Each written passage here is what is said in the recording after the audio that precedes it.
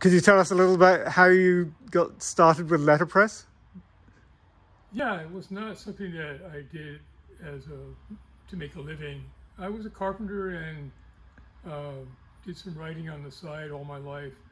And when I retired, in my 60s, I was concentrating on how to get a book together. And someone suggested letterpress because I was a craftsman. That why don't you make your own books? And I thought, okay, and took a course at the San Francisco Center for the Book and was hooked. I just loved it right away. As I was just telling you, here I was working and there was no loud noise and there was no dust in my face. And I thought, nice way to work. It's also measuring and fitting and hand-intensive concentration, hand-eye concentration, and I really liked it. And the second thing was I noticed that I really loved the way I felt about the language as I set type, that it was sculptural, that I was looking at a poem I had written and changing my mind as I set the type because it didn't look right, that the graphic power of these little typefaces in your hand changed how you felt about the language you had written. And that also influenced me right away, that I've always liked the graphic effect of poetry on the page, but I never thought much about typography, and I had not very long before that been asked by a publisher what typeface I wanted for a book we did, and didn't know. I mean, I don't know. And I said, Garamond. So several things opened up for me at the same time. Interest in type, graphics, the production of a book, the making of the forms that make the book. And I got hooked and started collecting stuff. I got a press right away. I set it up in my garage. I apprenticed myself to an elder statesman of poetry over in Santa Rosa named Don Emblin, who had a press in his garage, and set up a press in my garage. And then about 3 years into that, I had produced a book and a few other things. And one of my writer friends suggested that I get a shop. And I was getting tired of working in my garage also. So I found this place after about a year of looking. And I didn't know exactly how to be a public letterpress person. And he had suggested teaching people, so I announced a class in letterpress and had some people come in, and we set type and did a couple of poems, and they got excited about it. And I felt, why are they excited about this? This is a really esoteric art. I don't know if I want a lot of people interested in this. And but they insisted on coming back for another class, and I meanwhile produced another book, and I felt pretty good about the space. And so I'm giving you about a 10-year run here, but it happened rather fast once I rented a place. That more people took classes, some wanted to stay with me and do their own books. And within a few years, we had formed a group here that is still basically together, a dozen people that have worked together for 8, 9 years, each person doing their own projects. Sometimes there's a commercial job, like you have to do letter. Somebody wants a beautiful business card, so we'll do that. So for a while I did poetry books for people, but it was so labor intensive that I had to charge them too much. I didn't really like that. It was kind of, they could do it online on desktop publishing for 1/10 of what I had to charge them. So it mainly, this evolved into a studio collective of people who, I see, for very different reasons. Like there are printmakers here who are new to the whole phenomenon of using the language in your printing, and there are more literary people who are new to concepts of composition, color, ink, all the things that a press can give you. And then we've just had a very good time together. I think the milieu, the context, like the text, the texture of this work is such that you're just obsessed with language in particular, and you're sculpting it, and you're seeing this rush of color popping off the press, and you're excited, you're showing friends, and it snowballs. We just enjoy this a great deal. How many presses do you have here, and what sort of age range are they? There are really 7 principal presses, and there are a couple of little, almost toy-like presses that are collector's items that we don't use. And there are 250 fonts of type. Wow. Each font being what people would think of as a drawer, but these are always called cases by printers. So each one has a particular typeface, like Castellan Old Style, in a size 14 point. And this is lowercase, and this is uppercase. Huh. In the old days, it took 2 such cases, and there would be one here for the small letters and one here for the big letters. And then the name, uppercase and lowercase, stuck. Okay. But there's a lot of them here, 250 plus all kinds of other typing elements like these dingbats and such. Oh my Lord. I have thousands of these things because every old printer had to have a collection because, you know, in normal sort of job printing, like you had to do something for the Rotary Club. Well, they wanted a little emblem or a star-shaped thing, maybe a guy painting a house. So you had to have things like that. Do you know where the name dingbat comes from? Huh? Do you know where the word dingbat comes from? They don't actually know. I studied it. One theory was that it was the sound, the ding, the sort of clink of working with them. I really don't know. The type that you have here, it became obsolete commercially when digital printing came along. So was this easy for you to find this stuff? When I began this, there were still some old shops, and many of them were falling by the wayside, and there would be an auction. And in the back, they'd have several of these cabinets full of type, which you could get very cheap then. That doesn't happen so much anymore. Then there are some people who still make type. There are type founders. Wow.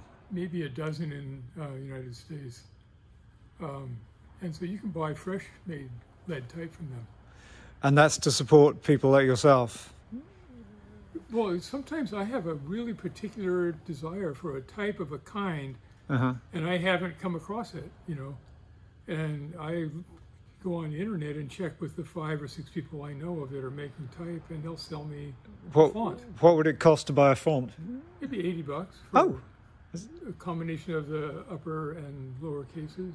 Are they using... But that's not a lot of type. You might have to buy another one set, you know, so it might cost you a couple $100. And are they using different technology than... The technology of it? Yeah, when they can make you a set of type for $80. Oh, it's an amazing machine. Like one of the most brilliant old style machines I've ever seen that does the type founding. Yeah. The caster. It's a monotype machine, and it's only as big as a press like that.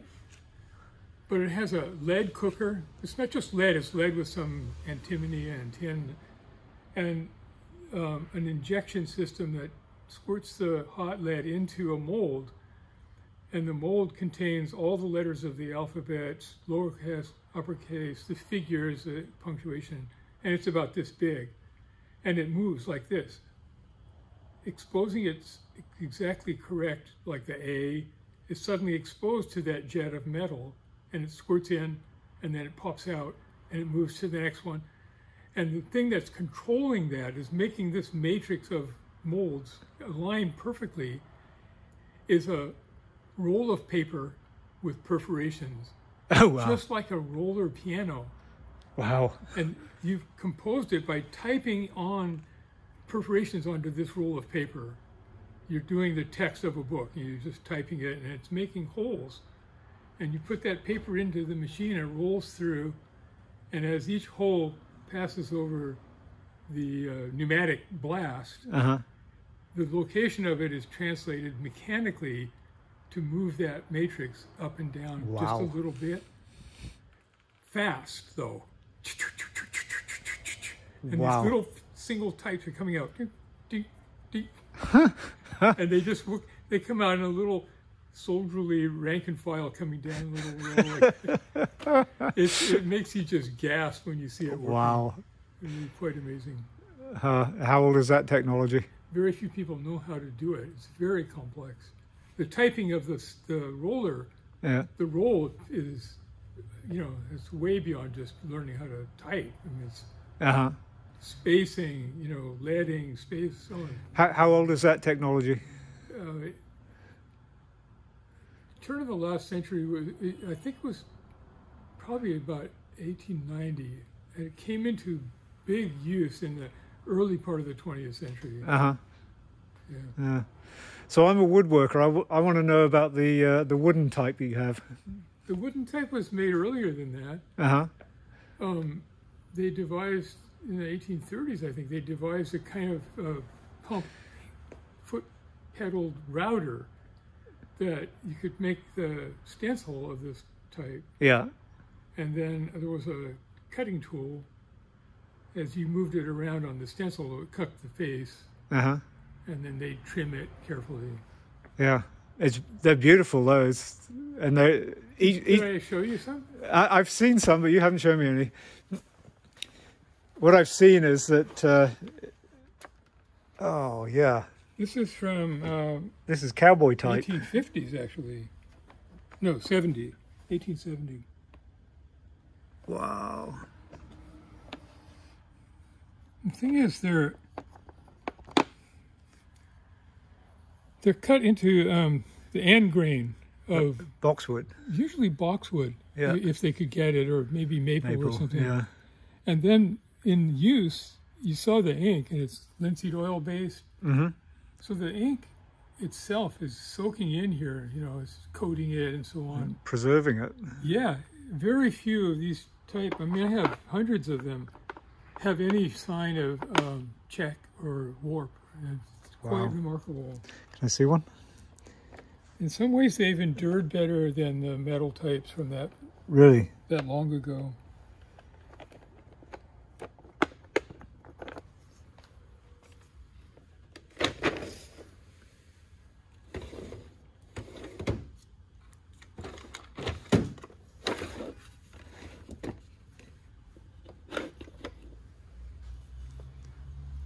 Oh yeah.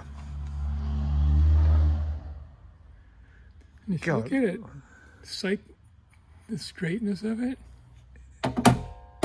Amazing. yeah. That's a nice bold letter. That's great. You know, some of our posters, you can see them. Like, see that character flaws? I think the flaws are from that one you just looked at.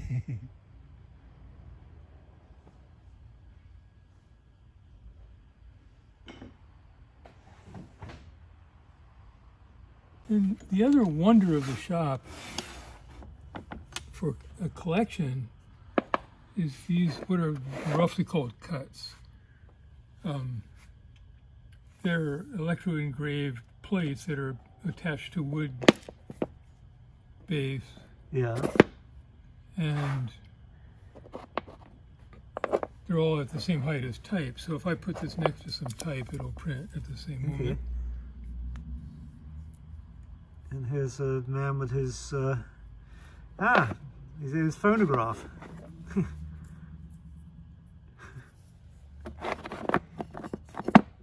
Some of these are pretty old. The ones that are copper, I think, are generally the older, back before 1900. Huh. These are reproduced from a very old Renaissance book on medicine. Wow. A friend of mine did a book with these. What's this?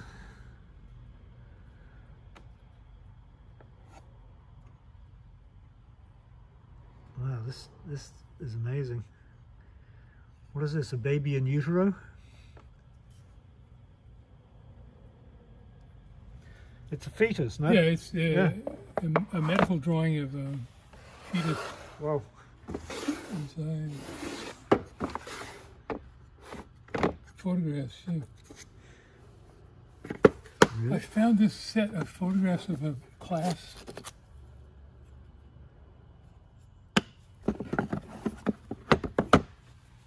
Of Whittier College. And when I printed them, I found Richard Nixon on it. No. Yeah. That's not it. This is him here, I think. No, right there. That's Nixon. Good Lord, so it In the is. middle. Unmistakable. Yep.